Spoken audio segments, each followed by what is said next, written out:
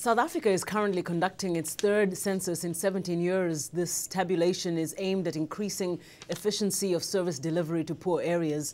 The government says the last census in 2001 was inaccurate, with residents being undercounted by 17%. Now, while many are hopeful the new census will result in changes in their lives, others remain doubtful. These yellow-bibbed men and women will be a common sight throughout South Africa until the end of October.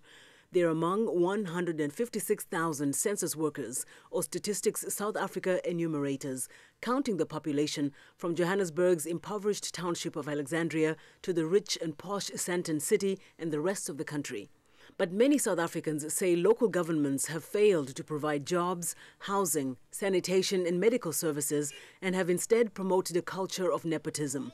The ruling African National Congress says the census is aimed at improving service delivery to all. As they give details about how many children they have and how many may share one room, residents of Alexandria say they hope the census is a sign of better days to come. We feel dehumanized because we live in a rat-infested place, and our homes are at risk of being sold. It is bad. The government should empathize because we are human too.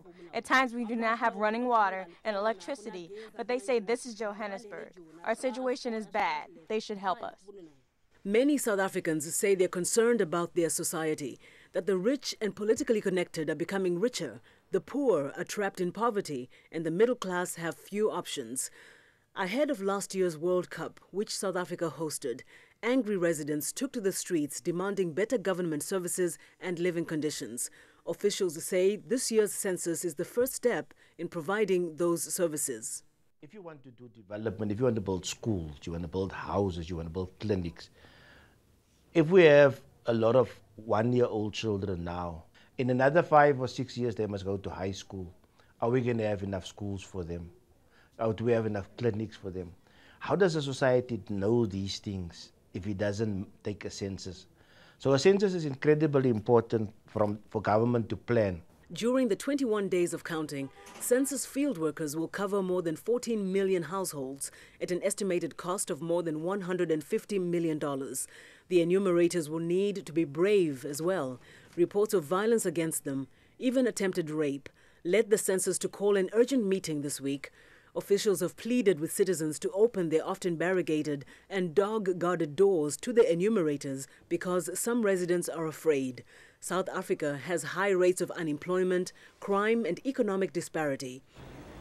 Although residents say they feel a bit more optimistic about this year's census, analysts say the government needs to do more than just rely on the numbers.